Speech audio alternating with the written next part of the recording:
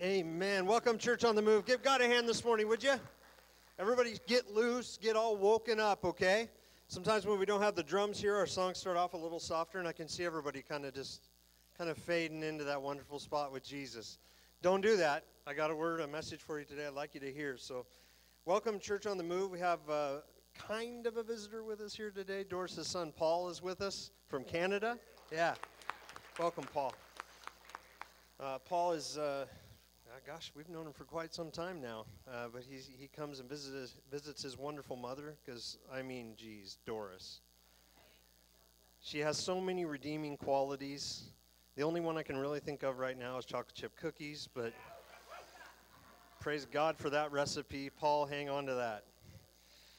But he's here visiting with us, and I would encourage you, he has a ministry called Plumline Ministries, and he puts a blog out that Doris has been sharing with me, and there's just some excellent stuff in there. Excellent stuff. Now, normally I would tell you not to go read it because I could use it for sermon material later, right? And you'd think it was my genuine idea, but you really should do that. It's plumlineministries.org, I believe. Yeah, go visit that. There's some wonderful wisdom there, and I would encourage you to go and to read that and to send encouraging messages and support Paul, because when you step out, there's been some changes. He stepped out into a new ministry, and when you begin to share your heart, especially online, my word, be encouraging to him. Amen? Amen. Well, you'll notice that we have kind of fewer people here. We're missing quite a few people. We have had quite an outbreak recently in our community with positive COVID cases, so just being responsible and making sure that those who have tested positive for COVID are just not coming to church today. They'll partake online with us, but just to be careful and make sure that we don't create a negative situation. So be praying for those people, just making sure that they get through that well. Now, Furlongs, are you here? Scott. Yes, excellent. So Scott and his family are from Ohio, right? And they are huge Ohio State Buckeye fans, right? Which I'll grant you, Ohio State, great program, historical program. Nobody comes into the horseshoe at Ohio State and defeats them on their own turf except for the Oregon Ducks. Amen? Woo! Oh, my goodness. So I had to wear my shirt, and I have my duck shoes on today, too, to support them. I watched that game, and I just couldn't help but keep thinking of him as he was watching it as well. And as it was getting down to the bitter end and all hope was lost, and that brought me so much joy. Amen. Amen. So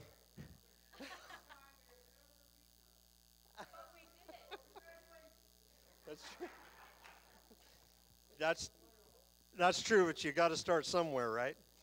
Yeah. Amen. What a great game. My son and I were on the edge of our seats. So that was it was a really great football game. Both teams played really, really well. But the Ducks came out victorious, and I will take that. Amen. It's the favor of God. Amen. I prayed harder than Scott did this week. Amen. Yeah. Also, a big thank you to everyone who helped out with putting the sound up and everything. We provided the sound equipment and everything for the fair. And I thought Randy delivered a great message. And he delivered that message under duress because his mother was passing away. And he was not going to try to make it back to Canada. He was going to go ahead and deliver the message and then leave from there. I have not had an update from him, but I want you to know that, because sometimes as ministers, you stand up and you do what you are called to do in the face of a lot of obstacles people can't see. So I was very grateful for him and his dedication in delivering that message. And I thought it was so great to have our church families there together. Amen? Amen. And I saw a gentleman sitting in the chair that I left there 2 years ago, and I didn't even get upset. Amen? Amen. Oh, it was so good. We really enjoyed that service. Our offering's still in the buckets in the back, as well as you can drop off in the foyer. And, this was quite a week for myself and my daughter Kayla as we went down to San Diego to attend her boyfriend's graduation from Marine boot camp, basic training. And I mean, this is probably going to astonish you, but that's what I'll be preaching about today. God gave me something as I was standing there and watching all the families and watching their excitement just to see their child, their brother, after 13 weeks of not being able to lay eyes on him. But we went through a little bit of a experience, and my daughter went through a little bit of a challenge, and I'm going to share that with you today, which I'm sure she's real excited about. But as we move into worship, you know, I looked the scripture up, Isaiah 29:13. The Lord says, "These people come near to me with their mouth and honor me with their lips, but their hearts are far from me. Their worship of me is based on merely human rules that they have been taught." I say that to read that scripture to you today to remind you, don't ever let it come to that. Amen? Don't ever let tradition, don't ever let your requirements for what worship will be when you walk in that door, because as I've told you before, they play the music, you provide the experience. You provide the atmosphere of worship when you walk in that door by what you've been doing this week, by your prayers to God, by your cries unto Him. You are bringing the experience. You are bringing worship into the building. So if you ever walk away from worship saying, I just can't do that, I can't partake in that, that just wasn't for me, that's on you. We are here to entertain the presence of God. We are here to glorify Him. We are here to lift Him up. So let it never come to an obligation, to a tradition, or to human rules. Let's worship our King today. If you want to sit, sit. If you want to stand, stand. Raise your hands if you want. Keep them down if you want. But let your heart be open. Open to our Lord and Savior. Amen.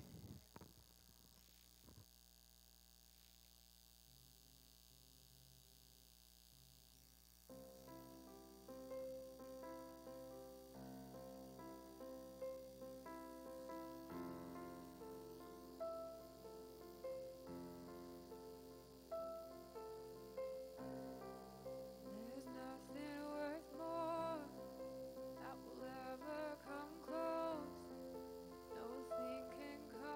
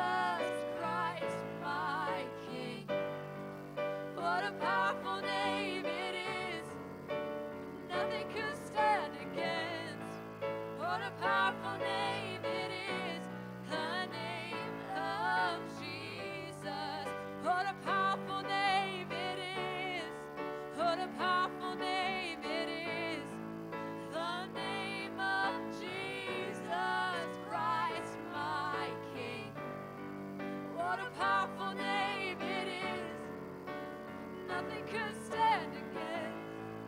What a powerful name it is, the name of Jesus. What a powerful name it is, the name of Jesus. What a powerful name it is, the name of Jesus. Jesus. Praise and glorify your name, Father.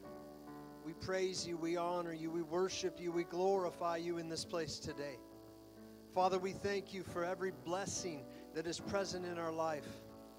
Father, let us focus on where we have come from, what you have delivered us from. Not the hurdles that seem to be facing us, but what you've delivered us from. You've done it once and you will do it again. Thank you, Jesus. Thank you, Jesus. Thank you, Father God. Somebody here just needs to know He hears you. That's it.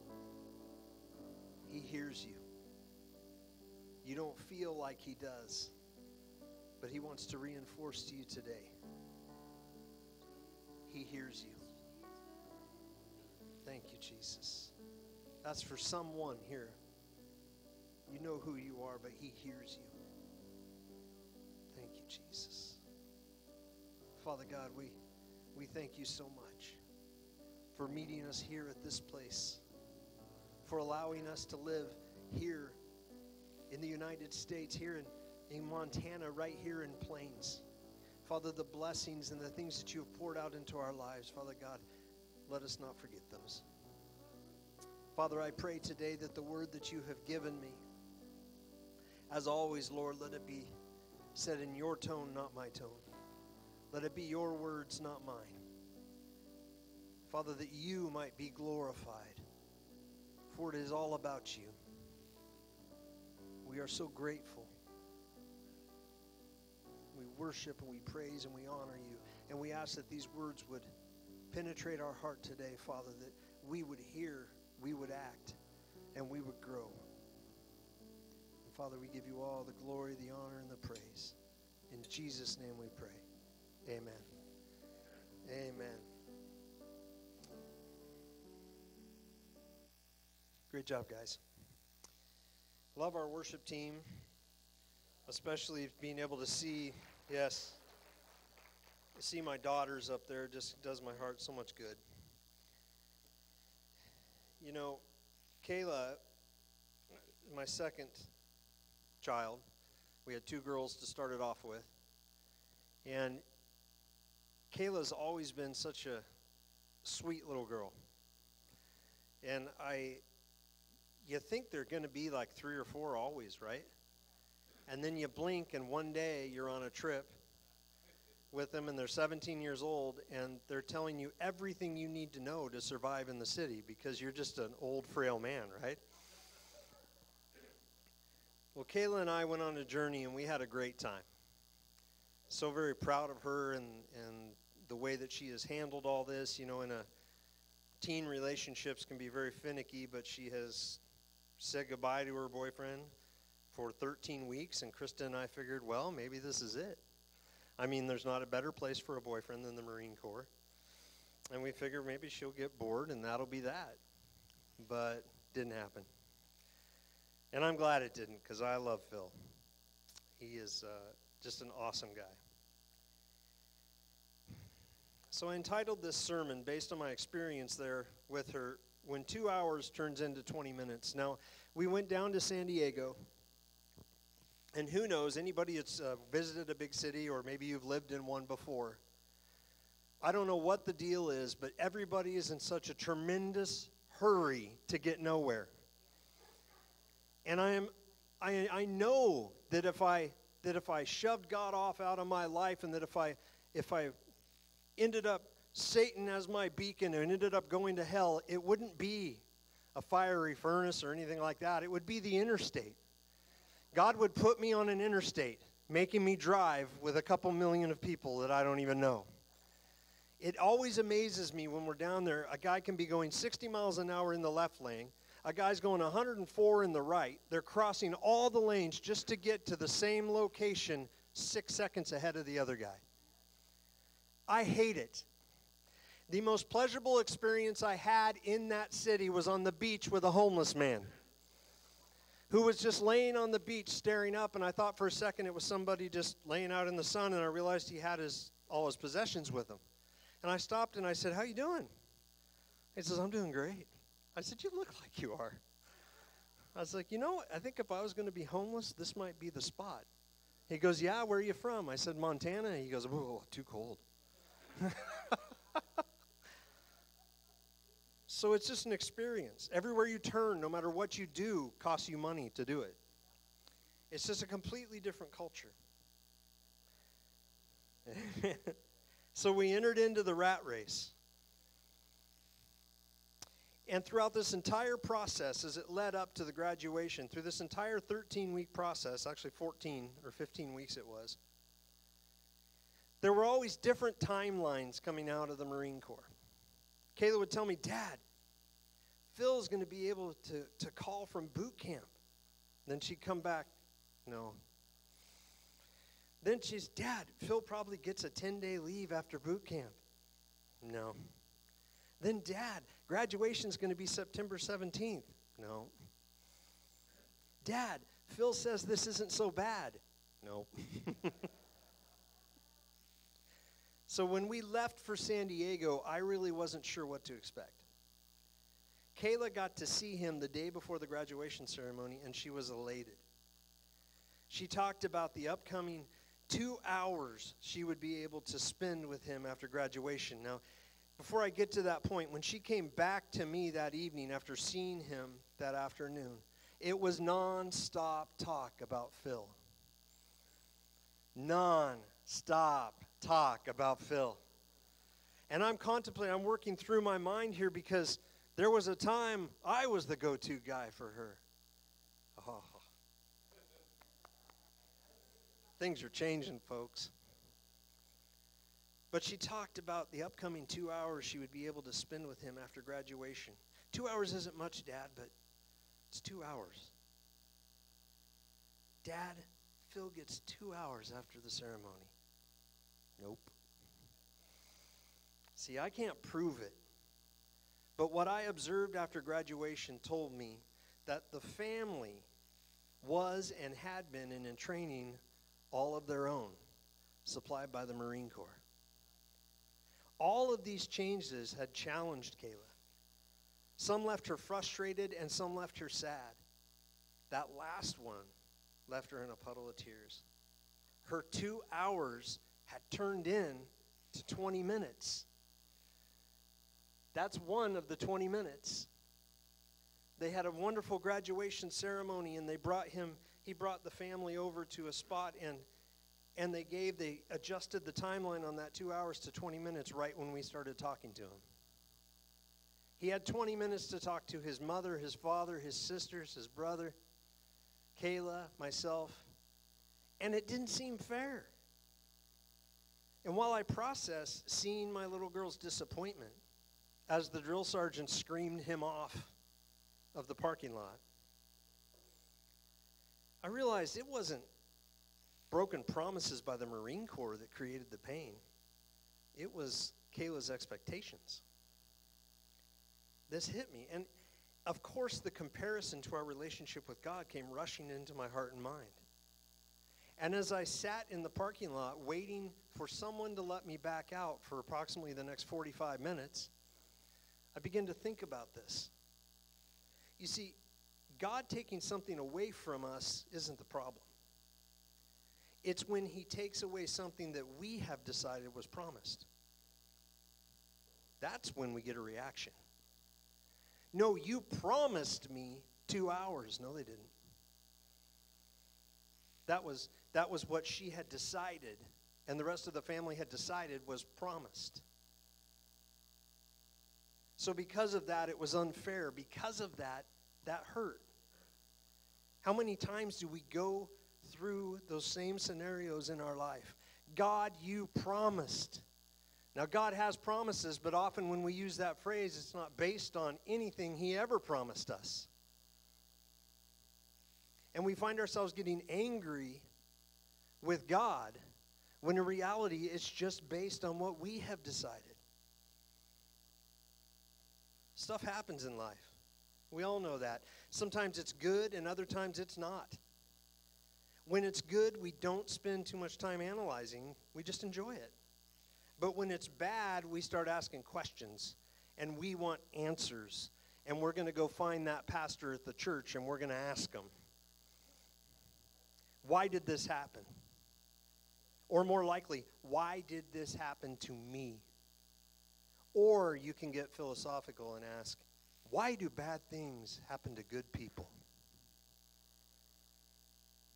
Because the truth is, the environment in which God has chosen that we should live is less than perfect.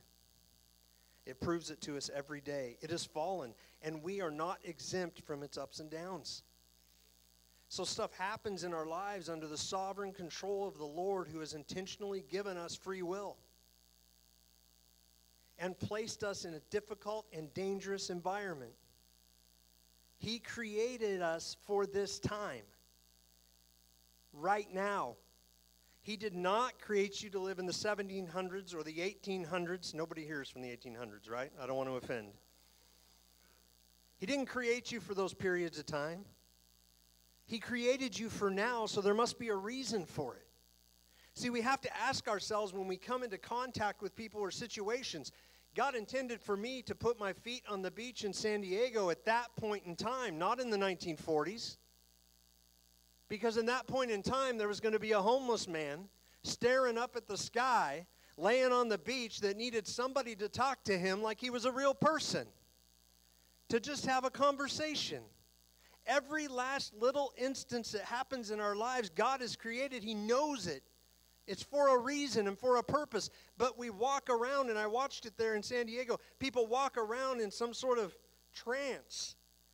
Everything is about getting to the next location. Fighting for a parking spot, being rude about it, waving at me with just one finger. You're number one, man. He created us for this time. And things come our way sometimes because we made them come our way. And sometimes they happen because of the fallen circumstances in which we live and from which we are made. Other times they happen because of the actions of others, but always under the ultimate oversight of God, who rules in the affairs of men and women.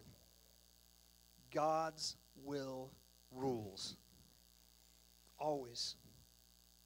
So how do we handle the unpleasant things, the unpleasant moments, or maybe even worse, the tragedies? I'm going to make a few suggestions. Number one is recognize. Recognize that there is nothing fundamentally surprising about being exposed to bad things. See, I want to make sure everybody understands, because I was raised in church and at church camp, and I was raised in an environment. My mom got me in anytime she could when I wasn't racing motorcycles. And you learn a lot, and you watch, and you begin to take on the culture of your church, the culture of your church community, the culture of the camp speaker, and you begin to think, you don't really study for yourself at that age. You just kind of take it at face value. This must be what it is. So growing up, it was to be a Christian meant that there was never a time that you were going to have sickness. There was never a time that you were going to have financial troubles. There was never a time that you were going to experience a bad situation, that you were going to go through some sort of challenge. Those times just weren't there. Because if you could just trust God enough, if you could just have enough faith in God, if you could just press in enough, if you could just read your Bible enough, if you could just make it to church enough, if you could just give a big enough offering, all these things were going to bypass you. I'm here to tell you that is not what the Word of God states. It doesn't mean you can't walk through those things with joy. It doesn't mean you can't walk upright in faith and know that God is going to deliver you. But the problem with that mentality is, when I became older and life began to kick me square in the face, I couldn't understand why God would allow that to happen to me. Therefore, it was a God I didn't want to serve, a God I didn't want to follow, a God I didn't want to trust. recognize that there is nothing fundamentally surprising about being exposed to bad things. Jesus was. He warned his disciples they would be too. He intentionally left us in a world that had rejected him, and he warned that we would be treated no differently. Oftentimes, we do not want to accept that there will be trials. We spend the majority of our time in prayer trying to get God to remove us from anything uncomfortable. We find ourselves speaking against the will of God. I pray that your will be done. Not, I pray that you be done with your will. We find ourselves speaking against it. Peter showed us this very behavior in response to Jesus speaking on his death and resurrection in Mark chapter 8, 31 through 33. And he began to teach them that the Son of Man must suffer many things and be rejected by the elders and the chief priests and the scribes and be killed, and after 3 days rise again. And he said this plainly. And Peter took him aside and began to rebuke him. But turning and seeing his disciples, he rebuked Peter and said, "Get behind me, Satan, for you are not setting your mind on the things of God, but on the things of man." See, what Peter said didn't line up with the scriptures. It was in contradiction to the spiritual authority that was over him. It felt good. It felt good to defend God. It felt good to tell him, you don't have to go to the cross. It felt good to be on that side of things, but it wasn't right. Even reading it today, I want to side with Peter. But the problem with Peter's rebuke of Jesus is it supported Satan's agenda, not God's. We're watching this take place throughout our nation right now in a sweeping fashion. And the church has walked right into a trap. And nobody wants to hear it. Jesus exposed how Peter came into this way of thinking. He didn't make a deliberate choice to reject God and embrace Satan. He simply let his mind settle on the things of men instead of the things of God. And Satan, surprise, took advantage of it. He let his mind settle on the things of men instead of the things of God. If you can review real quickly within the last couple years of your life, have there been times when you have let your mind settle on the things of men? I know I have. It's a divisive trick, and it happens overnight. And before you know it, you are glued to the television set. You are glued to the news. You are glued to the social media. And you are glued to what is being fed to you by man. Because you have let your mind settle on the things of men instead of the things of God. Philippians 4:8. Finally, brothers, whatever is true, whatever is honorable, whatever is just, whatever is pure, whatever is lovely, whatever is commendable, if there is any excellence, if there is anything worthy of praise, think about these things. True, honorable, just, pure, lovely, commendable, things of excellence. Is that what we are putting our minds on? Now, I want you to listen to how Peter's tone is about to shift after he puts his mind upon the things of God and not man. So remember, same man is rebuking God that he's going to go to the cross, rebuking them that he's going to allow the Roman rulers to crucify him, rebuking him, and now he puts a little time under his belt. Now he puts some experience under his belt. Now he's pressed into who God is, and he's walked out into life a little bit, and he's begun to experience it. And this is the same man writing this scripture. 1 Peter 4:12 and 13. Beloved, do not be surprised at the fiery trial when it comes upon you to test you, as though something strange were happening to you. But rejoice insofar as you share Christ's sufferings, that you may also rejoice and be glad when his glory is revealed. Peter has made a big shift here because he has switched from the things of men to the things of God. He switched from a scripture that was talking about him in a fearful stance to a scripture that shows him in a faithful stance, that shows him in a presence of joy, not of fear. Do not be surprised. They're going to happen. When he set his mind on the things of man, it seems strange to Peter that his master should think of suffering. But now that he sets his mind on the things of God, he thinks it strange that he could have imagined anything else.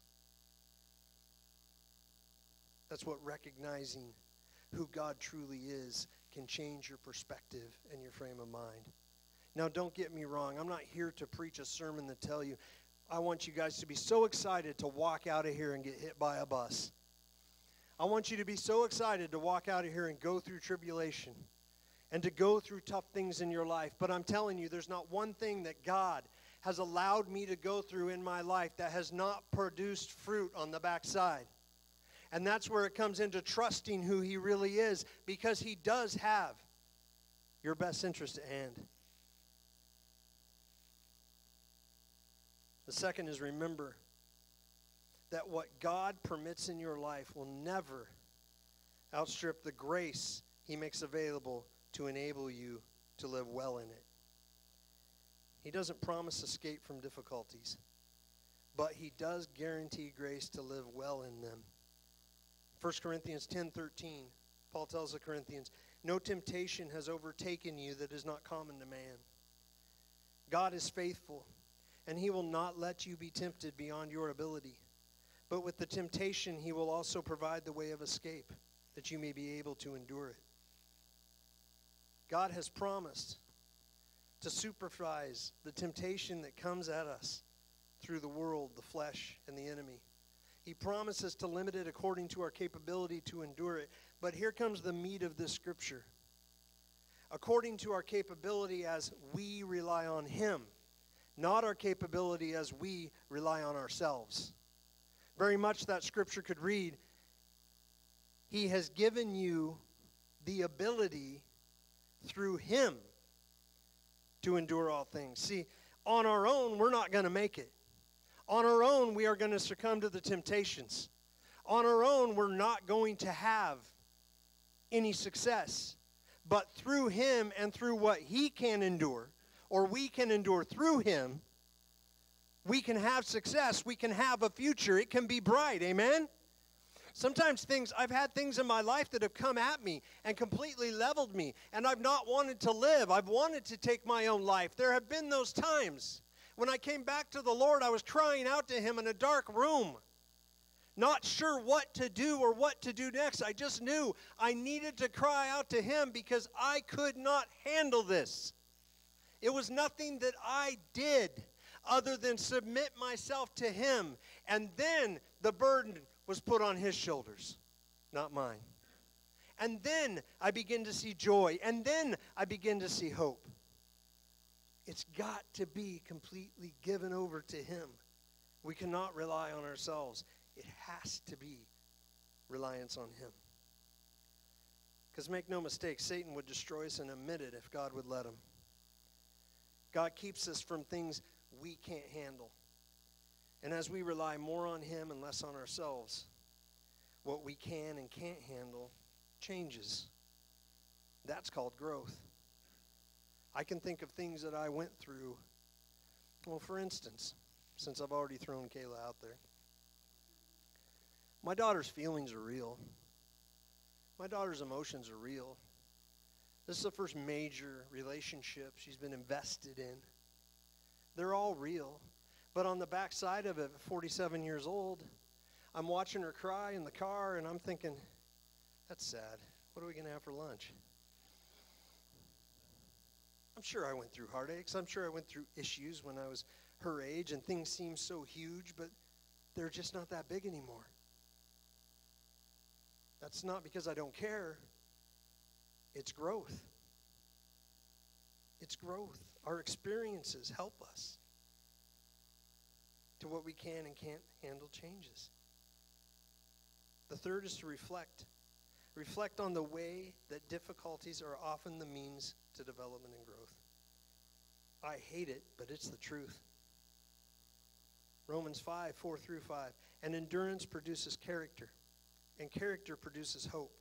And hope does not put us to shame, because God's love has been poured into our hearts through the Holy Spirit who has been given to us. Charles Spurgeon put it this way: a Christian should be willing to be tried. They should be pleased to let their religion be put to the test. There, says he, hammer away if you like. Do you want to be carried to heaven on a feather bed? Interpretation there, it ain't going to be easy. This life is not easy. Every day you're going to be challenged. Every day there's going to be something in your path, and it's not, God, why did you put it here? Why would you do this to me? It's in a whole different context, in a whole different tone. You say, God, why did you place this here? How can I learn from this? How will this help me grow? Perseverance leads to character, and character leads to hope. One virtue builds upon another as we grow in the pattern of Jesus. See, most every Christian wants to develop character, and they want to have more hope. But the part that gets overlooked is that these qualities spring out of perseverance, which comes through challenges, which we don't want to be there. As the worship team comes, the final thing we do is resist. Resist the temptation to resent the hard edges of God's will. See, sometimes God's will is being played out in our life, but we don't want it to be there. And how many have ever had a teenager or someone when they don't get what they wanted, when you have to tell them no? They want to be seen as respecting you. They want to be seen as respecting your authority in their life. But they walk around the house for the next week kind of looking at you. I need you to do the dishes. Ka-clang, ka-clang, ka-clang. They just throw the silverware at the dishwasher. My girls, when they get up here, they know what I'm talking about. Well, I need you to drive your brother down to the school. See, well, I'm submitting to your authority. No, you're not. Not really. Your attitude is saying, well, on the surface, I want to be seen as someone who submits to your authority. But in my attitude and in my heart, I'm going to let you know how I really feel. Fine, God, I'll go to church. Fine. I mean, you want to talk about trials? Listening to one more sermon by Pastor Chuck, that's trial enough. We do that in our lives, and we butt up against him. We say, no, we've submitted to God. Have you really? See, the temptation to resent the hard edges of God's will, it's tough. So next time God's will and your will don't see eye to eye, and before you get bent out of shape, remind yourself that you don't know all the circumstances. So you can't make a definitive assessment of the situation as to whether it's ultimately good or bad. Remember that God claims his will is good, acceptable, and perfect. Give him the benefit of the doubt. Concentrate on the positive things that you know can come out of his plan, and only his plan. You may be surprised at the way life becomes less of a struggle, and God's will becomes less of a problem in your life.